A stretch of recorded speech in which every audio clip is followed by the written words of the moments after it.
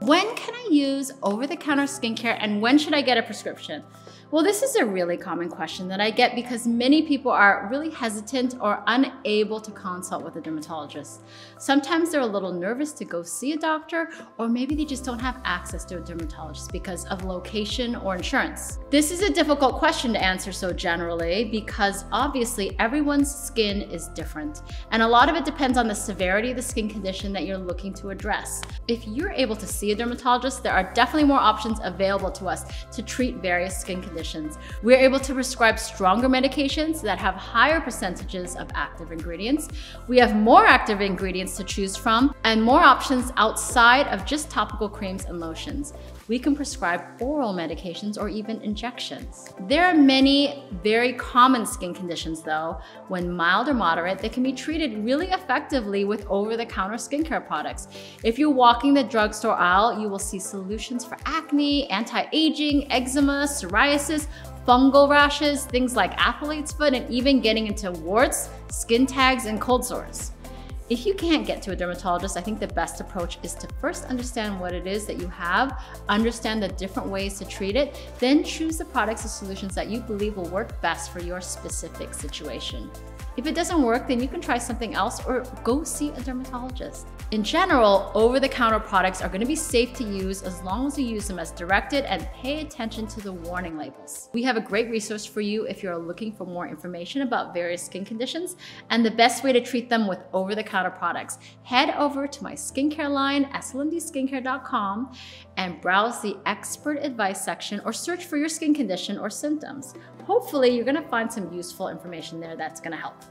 Are acne products safe for teenagers? Okay, I get excited with this question because it means that I have friends out there who are getting started on their healthcare skin journey so young. And honestly, it is never too early to take care of your skin.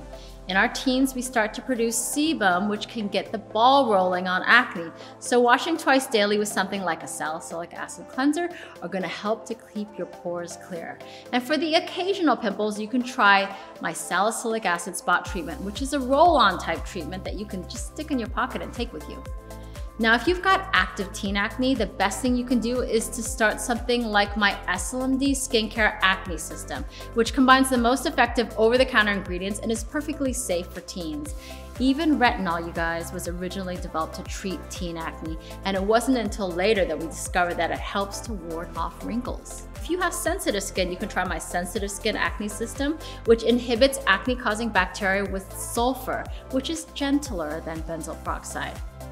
What is the significance of percentages in skincare ingredients? Okay, this is a good one because people are really confused about this, and I totally understand why it's confusing. Because unless you're a cosmetic chemist, it's really almost impossible to look at a percentage on a label and be able to predict what it's actually going to do for your skin. But basically, we're talking about the concentration of an active ingredient and what is allowed in over-the-counter versus prescription products in the US is regulated by the FDA. So for example, take glycolic acid, which you can get over the counter in concentrations of up to 30%. But we can't just assume that if 12% is good, 30% must be better. And that's because we have so many variables. So imagine we have a product that says 10% glycolic acid, say, and what does this tell us? We understand that's the concentration of that acid, that perhaps it's more potent than a 5% product, but also important is the combination of other ingredients in the formula. How are they interacting with each other? How are they impacting what's called the bioavailability or the efficacy of the active ingredient? What other skincare are you using and in what order? Are you essentially neutralizing that active ingredient with one in another product? Or maybe the opposite, maybe you're compounding the effects and you're going to get irritation and sensitivity. I could be here all day and we haven't even gotten to the fact that everyone's skin reacts differently to a given skincare ingredient, let alone different concentrations.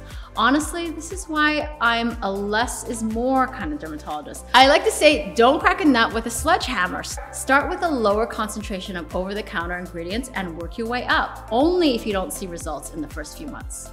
Retinol is a great example. It's not as strong as prescription tretinoin, but over the long term, it works perfectly well for most people with less irritation, which means you're gonna stick with it longer. Where I do like to see more potent concentrations of active ingredients is in something like an acne spot treatment, where we're targeting a small area for a short amount of time.